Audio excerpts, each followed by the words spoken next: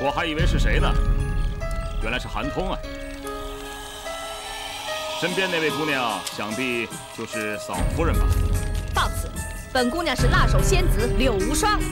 久仰。在下正好搞到了一点野味，要不二位过来陪我一起品尝一下？大胆！见了本姑娘，你还敢嬉皮笑脸的？国姐，你已经走投无路，快束手就擒！ 如果我真的犯了案子的话，也该是官府来抓我，关你们什么事？你们是不是有别的目的啊？废话少说，像你这样的乱臣贼子，人人得而诛之。拔出你的剑来，本姑娘不杀空手之人。哼哼。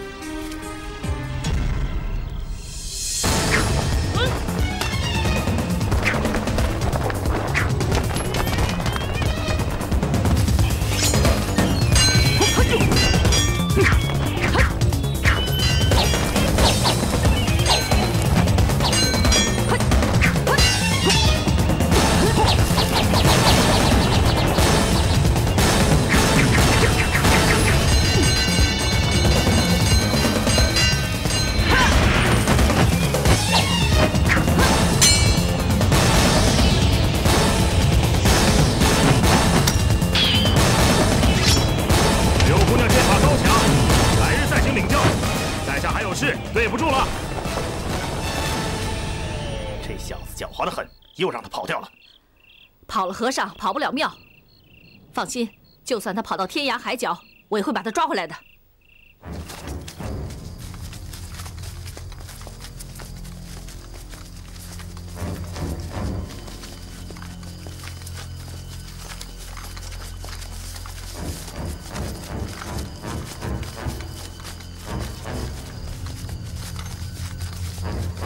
这帮人简直疯了，找人哪有这样找的？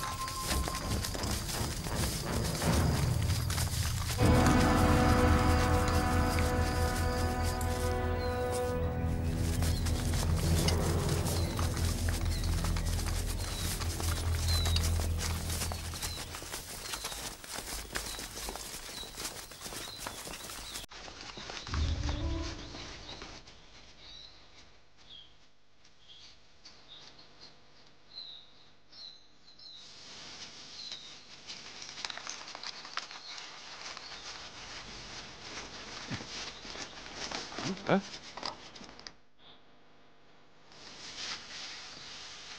张大侠，我们搜了整整一晚上，连个匈奴人的影子都没有。你看，我们还搜下去了，搜一晚上竟然什么都没发现，难道是老夫的判断错了不成？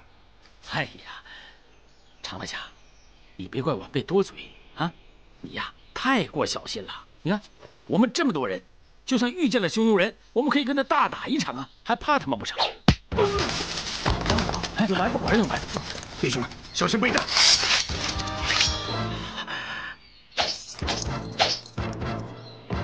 撤！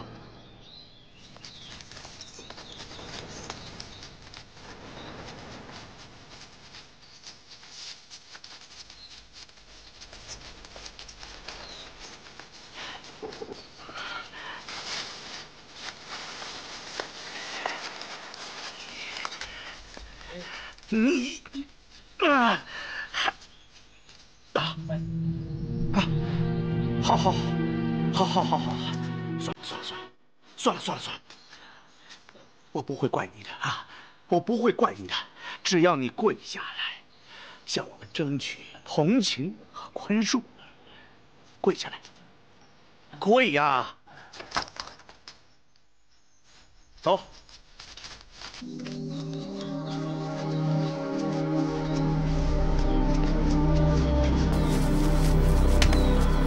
教主，跟我来。好。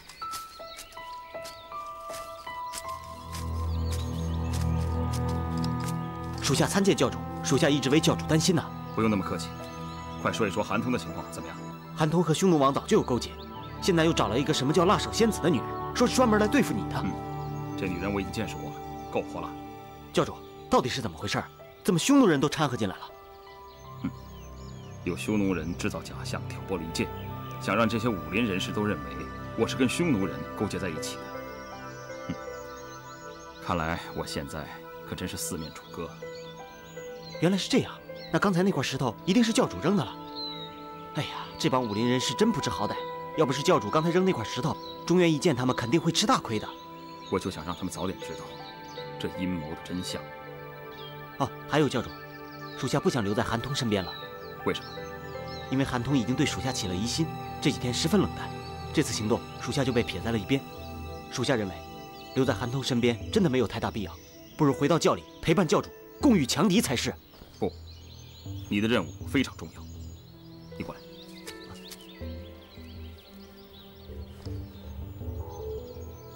明白了吗？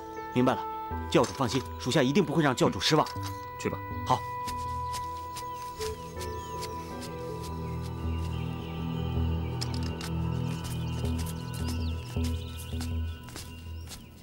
也不知道现在究竟怎么样了。是啊。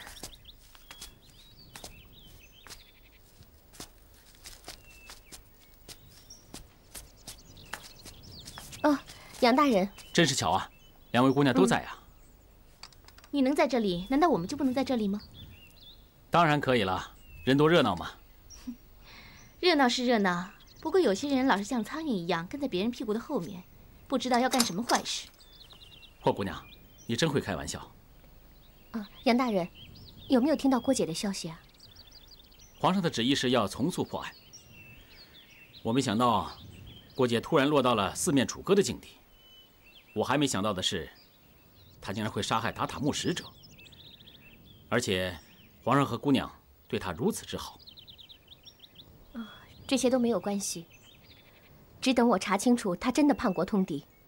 杨大人，你放心，我一定让他死在我萧音的剑下。如果有需要，随时听候姑娘的调遣。多谢杨大人。不要叫我杨大人了，姑娘是皇妹的身份，尊重无比，以后就直呼我杨善即可。既然大家都是自己人，杨某也决定暂住在此客栈中，这样的话也能对两个姑娘有个照应。两位姑娘，请。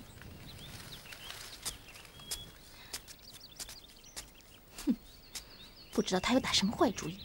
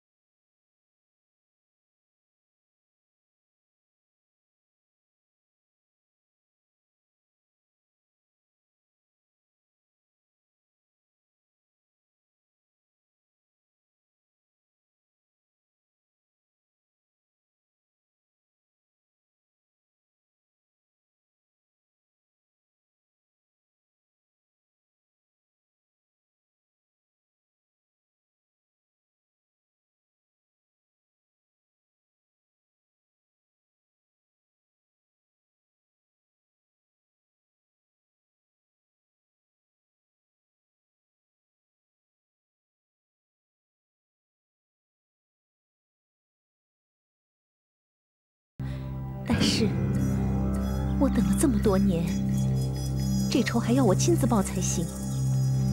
师兄，你万不可冲动啊！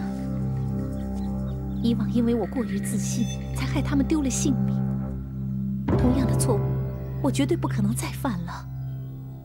师妹，师兄，请你不要再说了。为了我们大家，师兄你一定要好好的珍惜自己。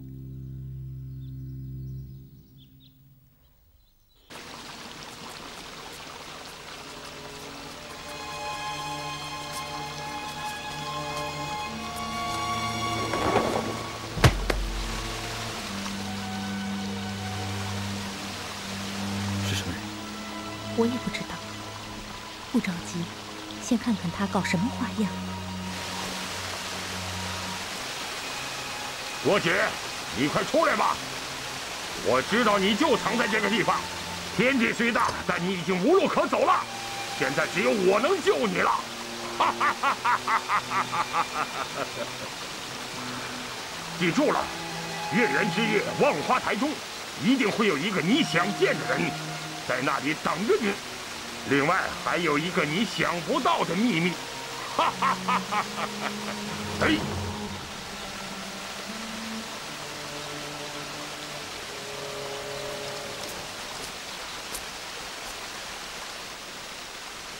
月圆之夜，万花台中，是什么秘密啊？还能有什么秘密？师妹，我看他是故弄玄虚，去了必有凶险。走吧。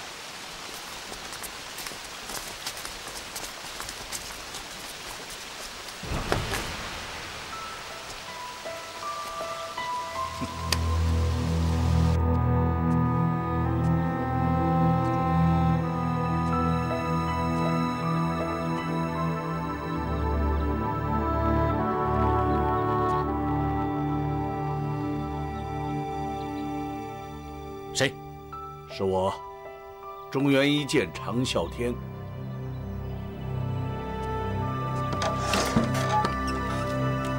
杨大人，常大侠，有什么指教吗？我能有什么指教啊？今天前来，我是想请杨大人看一样东西。什么东西啊？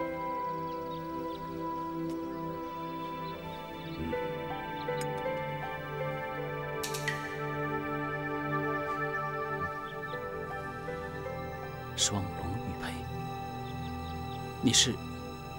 其实，常某是受皇上的圣托，专门调查郭姐这个案子。下官有眼不识泰山，还请常大侠多多恕罪。嗨，那哈里，杨大人你是国之重臣，又是皇上的亲信之人。话说回来，都是为国效力，何必这么客气？常大侠。你不惜暴露身份，一定与要事相告。不错，常某连日来发现郭姐这个案子扑朔迷离，似乎内中另有隐情啊。常大侠，能不能再说得明白一点？其实杨大人心里未必就不明白。常某越来越觉得，是有人在利用郭姐。把齐叔和匈奴人联系在一起，而且其中还有许多不为人知的秘密，所以常某在午间的时候专门提醒杨大人，虽然郭姐被困在二郎山，而我们现在要找的目标不是郭姐，而是藏在幕后的飞镖传书之人。常大侠，你是不是又有了线索？还是这个飞镖，你看这形状如此奇特，我想应该不难找到打造之人。所以老夫已经派人去京城铁铺打探，不日就会有消息回来。多谢常大侠指点，在下感激不尽。哈里，那杨大人，常某告辞。请。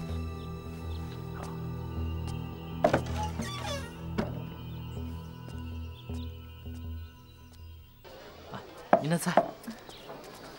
萧姐姐，我们一定要找到郭大哥才行。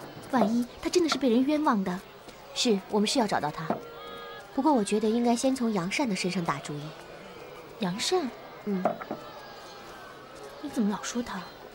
上次我让老铁传口讯，老铁被官兵抓了去，直到现在都没有消息。所以我想，很大问题是出在杨善身上。嗯。其实我早就觉得他有问题了。嗯。小二，上茶。来喽。真是好雅兴啊！有的人被困在山里，都快走投无路了，却还有人在这里悠闲地品茶。光天化日，朗朗乾坤，这世上竟有如此作恶多端之人。我想杀了他，为民除害，也算是做了件好事。二位喝茶的姑娘，你们说我说的有道理吗？我们两个在这儿喝茶，关你什么事啊？当然不关我的事了。但如果那个人真是受了冤枉，那就与本姑娘有关了。请问姑娘是？在下柳无双，人称辣手仙子。二位姑娘的大名倒是久仰了。看来柳姑娘乃是有心之人，萧音确实有些事情要请教一下，但不知姑娘肯否赐教呢？真是没想到啊！堂堂的郡主竟然这么客气。好啊，无双也想与两位姑娘聊聊。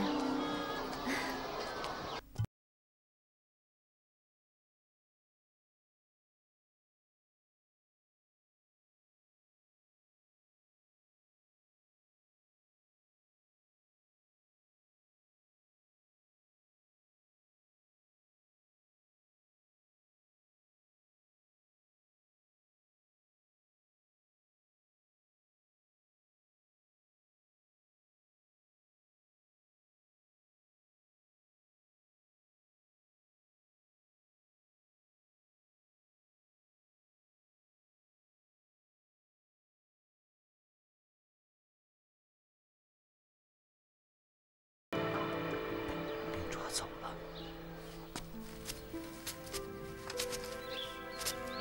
师兄，保重。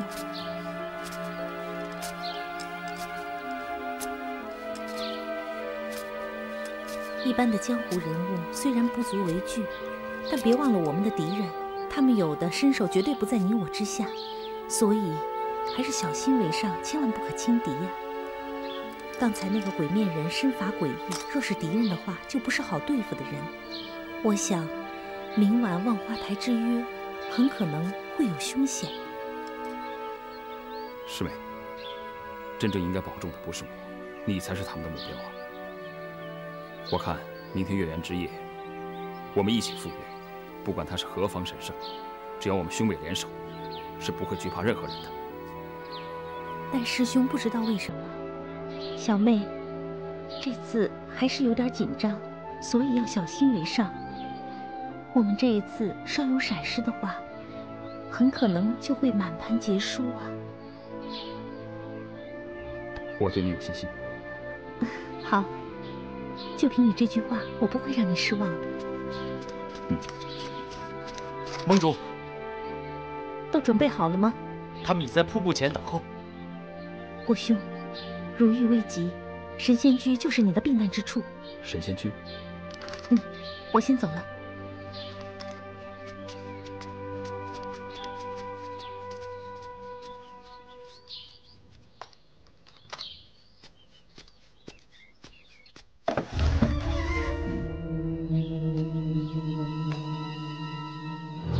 你是什么人？在下胡言，是匈奴达罕小王爷的手下。你跑到我这儿来干什么？郭大侠，兄弟是做说客来了。说客什么意思？达罕小王爷对郭大侠十分的敬重，特派兄弟前来。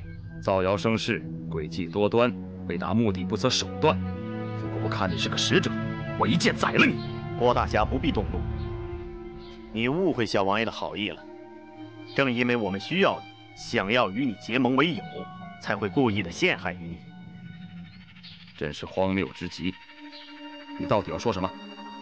郭大侠，你想想看，不把你害得身败名裂、走投无路，你岂会投向我匈奴啊？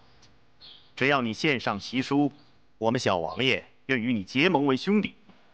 征服了大汉之后，立你为中原之主，两方结盟，永保和平。失去了这个机会，只怕郭大侠，你就要死无葬身之地了。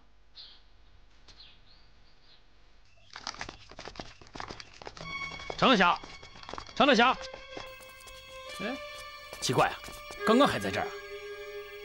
走，我们外面看看去。好。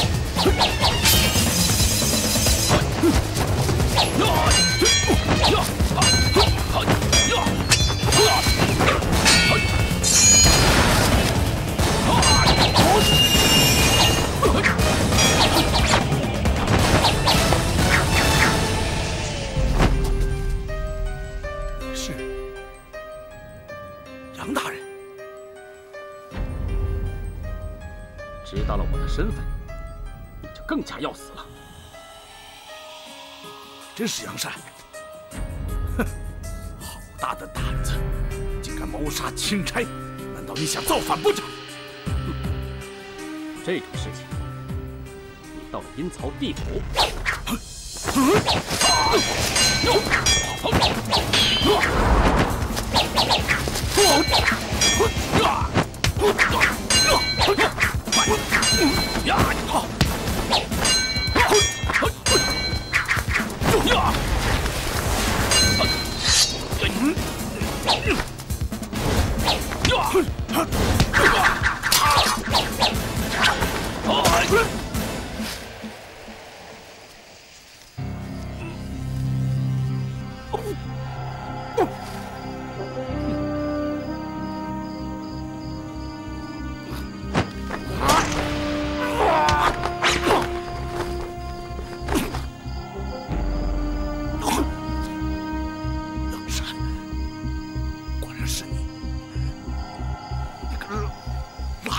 高飞的东西，是我，你就得死，去死吧！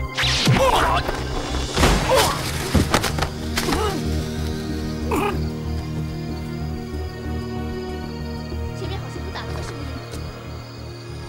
快走！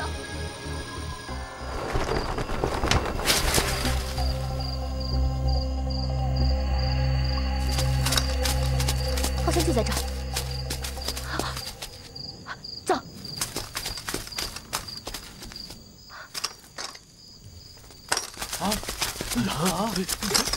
常大侠，常大侠，常大侠，常大侠，常大侠。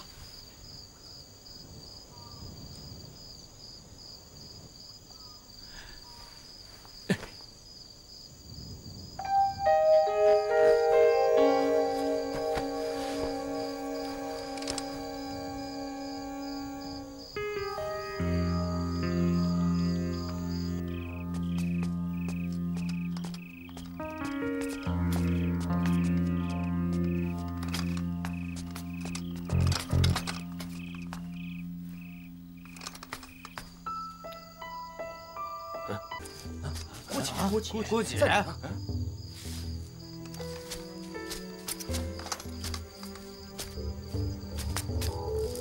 郭姐，你为什么要杀害常大侠？难道你杀害达塔木使者还不够吗？还要残忍地杀害皇帝身边的人。这一回，我无论如何也不会放你走的。郭姐，我要杀了你，为常大侠报仇！等等，谁是常大侠？郭姐，杀人偿命，你不要再狡辩了。今天，就算我放过你，他们也不会放过你。拔出你的剑吧。郭姐，你有什么冤屈的话，你快点说出来呀，否则就没有机会了。是啊，郭大哥，只要你说清楚，是可以证明的。你快说话呀！我解释有什么用？谁会听我的？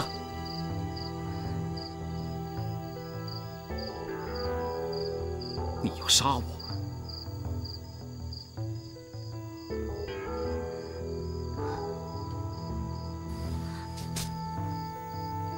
好，好，你要杀我，尽管来杀吧！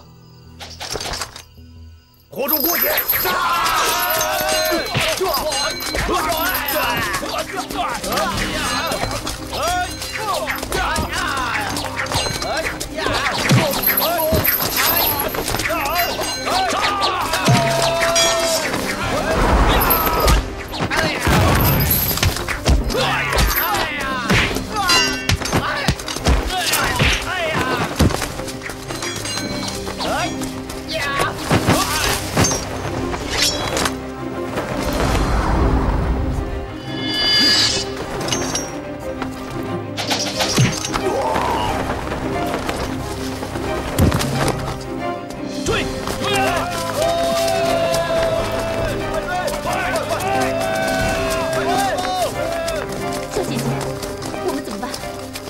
当然要追下去，跟我来追！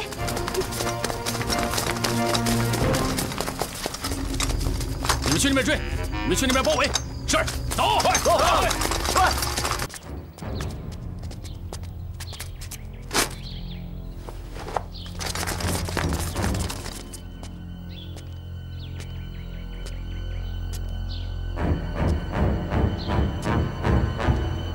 什么人出来？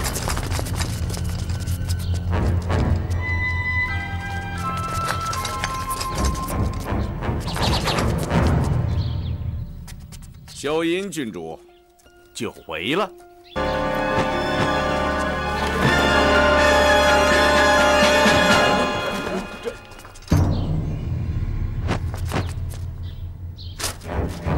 你们这些人真是不知死活，竟敢跑到中原来兴风作浪！生擒萧殷郡主才赏黄金100两，太小气了吧？凡生擒奸贼韩通者，本姑娘赏500两。你胡说！韩大哥，小弟最后一次称呼你为大哥。郭大哥已经放了你一次，回头是岸吧，不要执迷不悟了。你个吃里扒外的东西！好了好了，废话少说，上！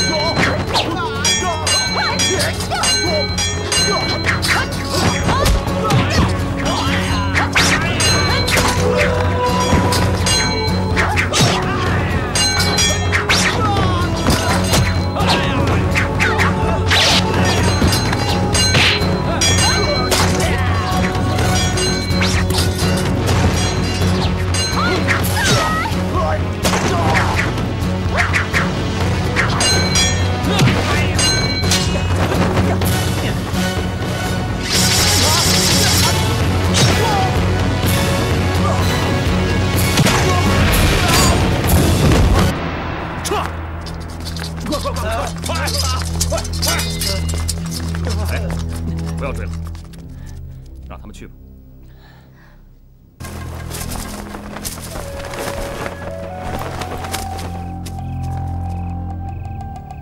走。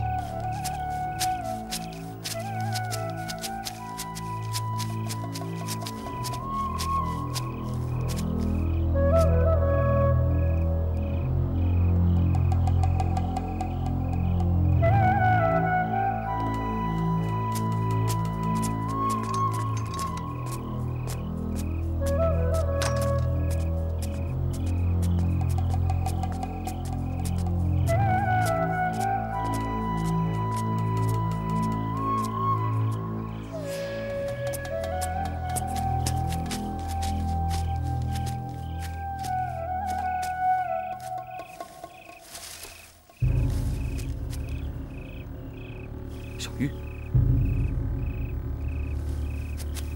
小玉，你怎么来了？怎么了？出什么事了？郭大侠，我们也来了。好。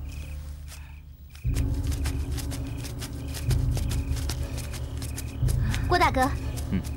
你们来的正好。这个地方有些古怪，一定要万分小心。走。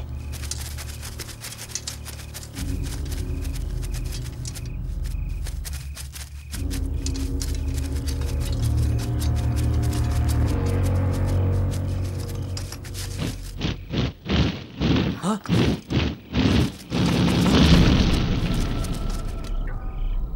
哈哈哈哈哈哈！国姐，以你的条件，完全可以享受帝王般的生活，但是也可能在今天晚上，你会命丧黄泉。摆在你面前的是两条路，截然不同，就看你做如何的选择了。你的好意我心领了。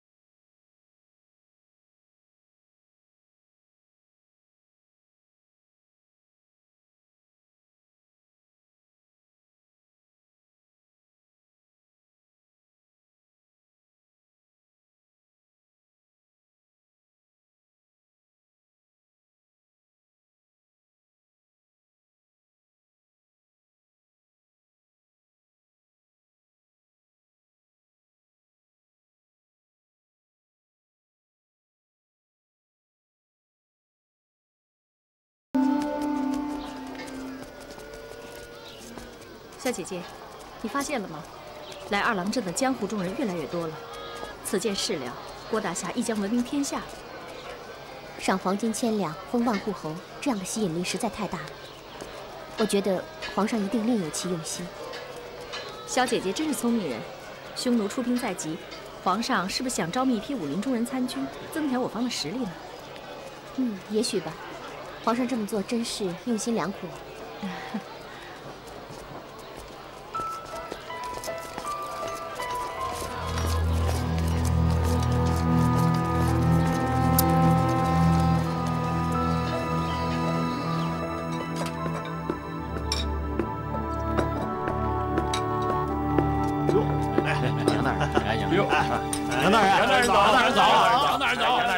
各位江湖同道早！你们这么急，有什么事吗？杨大人，这众家兄弟来到这二郎镇，一来呢是为了追捕奸贼郭解，二来呢为中原一剑常大侠报仇。我等都是急性之人，来到这儿吧，总不能老待在客栈里吧，得有所行动才行啊！对，说得好。有件事，我正要告诉大家。郭解的许多党羽正躲藏在此镇。还有个消息我要说的是，有许多的武林同道正在赶往此镇，所以我们的实力是非常的庞大。郭解即使有3头6臂，也无法逃脱法网。所以大家不要着急，一旦有了线索，我马上通知大家立即行动。好，杨大人放心，我等誓死追随杨大人，请杨大人行动的时候不要落下我们。是，别落下我们。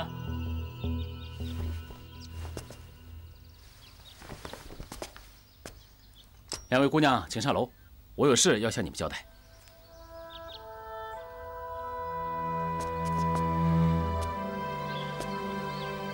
小玉，来的正好，我呀正想找你聊一聊呢。咱们好久没有在一块聊天了，来，坐下聊聊。不，郭大哥，我要走了，是来跟你告辞的。怎么，你又要走？可是我叔叔达塔木的死是我亲眼看到的，这仇我不能不报啊！能替萧姑娘报仇，杨某我也不推辞。陆凡等人落脚此处，肯定跟花如梦有关，是该行动的时候了。朕这次微服出访，不想暴露身份，所以你以后就称呼朕为龙先生吧。龙先生，小禅懂了。你一定要严密监视神仙居，绝不可放过一个可疑之人。花伞，来看看吧，小姐。来看看花布。花伞，哎，过来看看。很好的，花伞。你们什么人？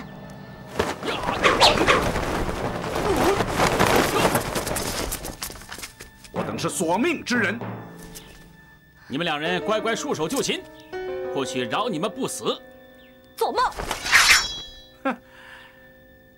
你们这2个小丫头真不识抬举，死到临头了，给我抓活的，上！呀！啊！上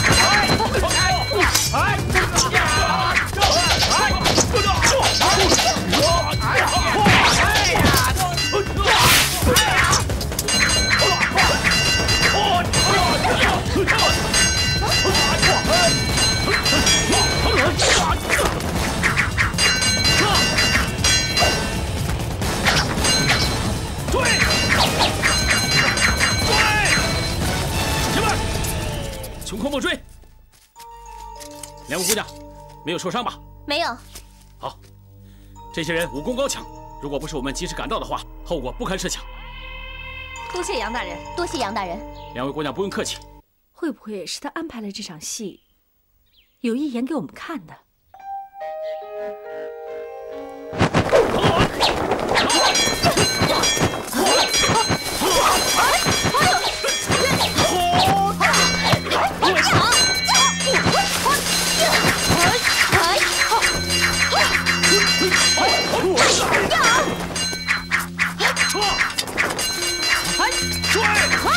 行吧，穷寇莫追。两位姑娘，没有受伤吧？没有。无双，我们真的差点上当了，这真的是一出戏啊！你想想看，刚才我们和那些杀手交手的时候，他们的武功高的压得我们喘不上气来。可是再到后来，等他们和那些江湖好汉交手的时候，10成的武功仿佛就只剩下了2成，情况都变了，这不是很奇怪吗？这么说，杨善跟他们是同伙。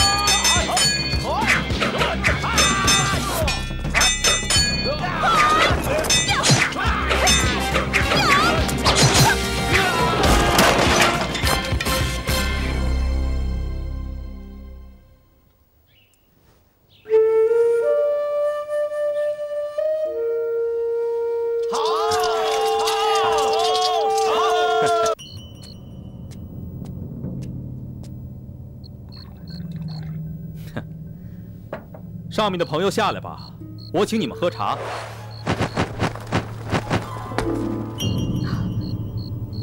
郭姐，龙先生好眼力啊！我听说龙先生到了二郎镇，所以特来拜访。你来的正好，朕一直想念着你这个布衣之交，这次来二郎镇，就是想见你一面。龙先生此言差矣。既然龙先生这么挂念我，干嘛还用千金的悬赏逼得郭某走投无路啊？郭姐，你怎么可以这么放肆，这么跟龙先生说话？人敬我1尺，我还他1丈。如果人不敬我的话，就算是皇帝老子，我也不会放过他。你，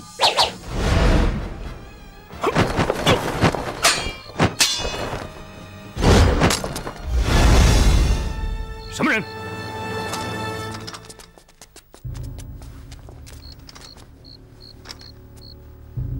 霍去病、李敢，你们俩也敢和我作对？哼，你是假冒的，你根本就不是郭姐。不错，你究竟是何人，竟敢冒充郭姐郭大侠？哼，我不是郭姐，又是谁呀？本来郭某今晚想以礼相待，没想到你们这样对我，就别怪我不客气了。山盟的兄弟们，可以现身了。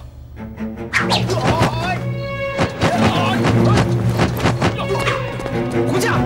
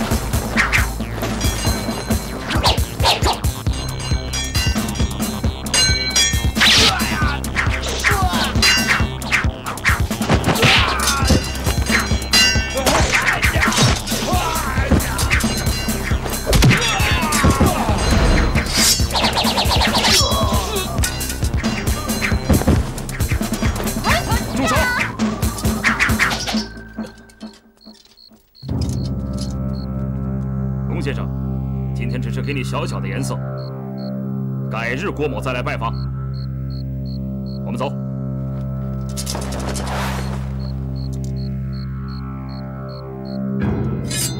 多谢这位义士相救。你是何人？为什么会帮助我们？两位姑娘日后便知。敌人已退，我等也要告辞了。告辞。侠士留步。侠士，龙先生请你一叙。 请转告龙先生，为朝廷效力乃是我等应尽之责，今夜不便觐见，后会有期。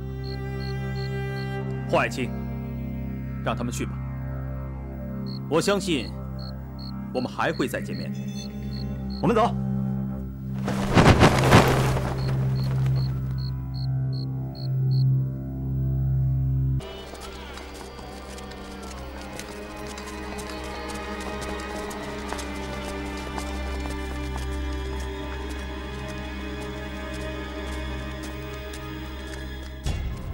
站住！教主，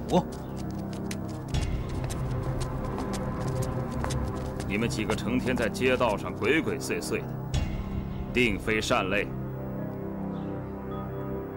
你是假的教主，上！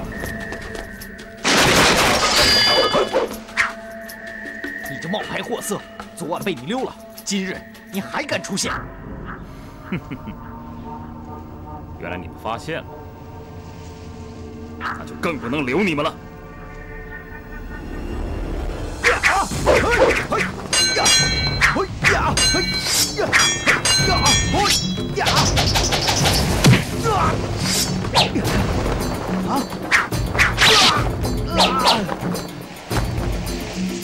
他剑法太强了，你们快走！哎！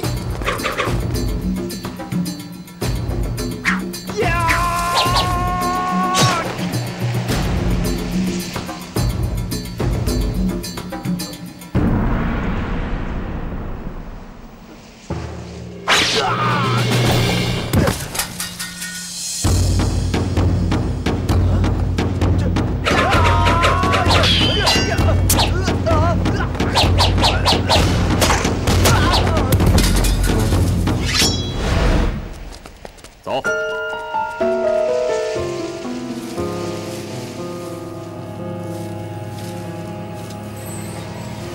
唐刚，唐刚，你怎么了，唐刚？唐刚，唐刚！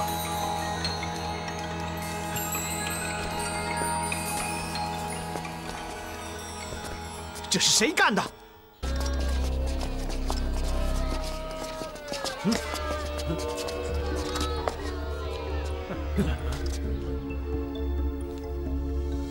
们是什么人？想干什么？